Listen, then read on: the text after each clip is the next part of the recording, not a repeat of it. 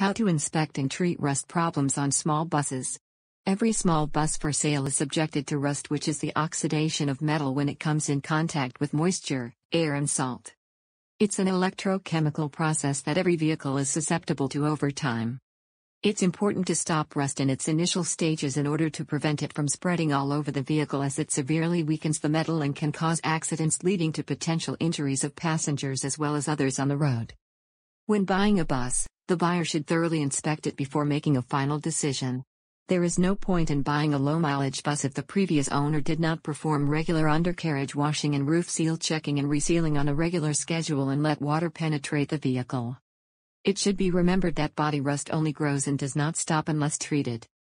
So a tiny small rust patch today can turn into a big hole penetrating through the metal body rapidly. There are no strict rules to follow. A bus that has been in use for 5, 7, or even 10 years and has acquired thousands of miles is bound to have some form of superficial rust on undercarriage, but that is normal wear and tear until the body structure, frame, or sidewalls are compromised. Always expect a used vehicle to have some rust on the undercarriage, just like any other pre-owned vehicle. A small bus for sale in snowy and mountainous region tends to have more rust than those from other regions because of the high amount of salt present on the roads during the winter season and in the atmosphere. When salt comes in contact with the metal on the short bus, it accelerates oxidation that causes rust. If untreated, it will spread, bubble the paint coating and ultimately weaken the strength of the metal, causing an unsightly appearance. The electronic and hydraulic systems are also vulnerable to rust since they are made up of metallic components susceptible to oxidation. For example, the brake discs and brake lines, a part of the braking system, can get rusted too, resulting in poor braking and potential brake failure. On the other hand, it should not be assumed that a small bus for sale from dry or warm region will have little rust. This is untrue. Most rust comes from under the bus and is caused by dampness rising from unpaved parking lots and damaged seals on the roof. Always ask the owner for previous maintenance records and that if any rust repair work was ever done on the vehicle. If the minibus has a history of rust problems, then it's a sign of caution and demands close inspection. If the bus is heavily rusted and obvious to the eye, then it's better to ignore it at first sight and move on to the next bus.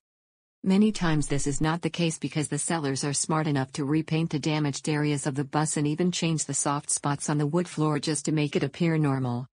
They may even label the vehicle as mint or like new to make a quick sale. Since some sellers are sometimes disingenuous, buyers have to be smart enough to get a qualified independent inspection. They have to understand that rust can be hiding inside or underneath the bus, not outside. The biggest rust issues are often not visible to the untrained eye. Buses are manufactured from the ground up, first the chassis then the body. So the inspection too has to be performed from the ground up.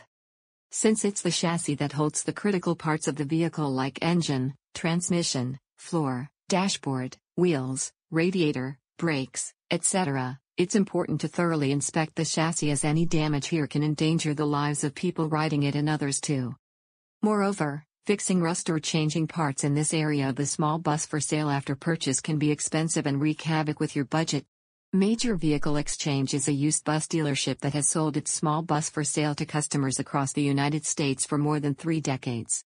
For more information, visit Major Vehicle Exchange at 516-333-7483 today.